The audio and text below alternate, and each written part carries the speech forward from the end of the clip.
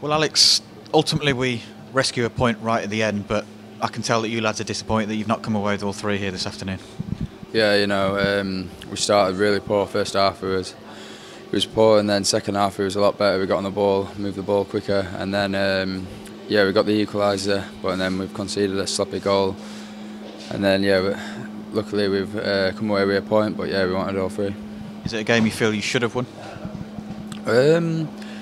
It's a game of two halves. I think second half it was a lot better, but first half it was just a scrappy game end to end. Lots of fouls, lots of free kicks, and we never really got going. But I thought second half was a lot better. What's the mood in the dressing room after full time here? Yeah, we're just a bit gutted that we've conceded the second goal, which has killed us really, because I thought at the time there's only one team who was going to go on and win it, and then another free kick. We conceded a lot of free kicks today. Another free kick, and then they've scored from it. Looking ahead, Alex, there's 8 games to go. Obviously, we've still got a lot of work to do, but do you guys still believe that it can be done? And what is needed to be done if you are going to finish inside the top 6 this season? Yeah, of course we believe. We won't be.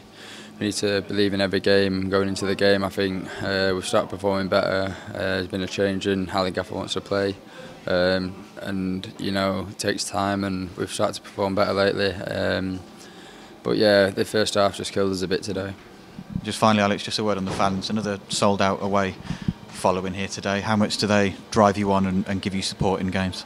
Yeah, they're massive. Even in the warm up, you see sold out, and they're class to sing all game, even when we're losing.